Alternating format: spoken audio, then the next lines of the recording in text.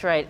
That's right, Doug. All Senate Republicans and 2 Democrats opposed efforts to advance the legislation by changing the Senate's filibuster rule. Now, Senators Kyrsten Sinema and Joe Manchin stopping the effort. At stake is legislation that would have made Election Day a federal holiday, expand early and mail-in voting, and allow the Justice Department to police potential voter discrimination. Undeterred, President Biden is now vowing voting rights legislation could be broken into smaller bills. We will be able to get significant pieces of the legislation, if we don't get it all now, to build to get it so that we get a big chunk of the John Lewis legislation as well as the Fair Elections Policy.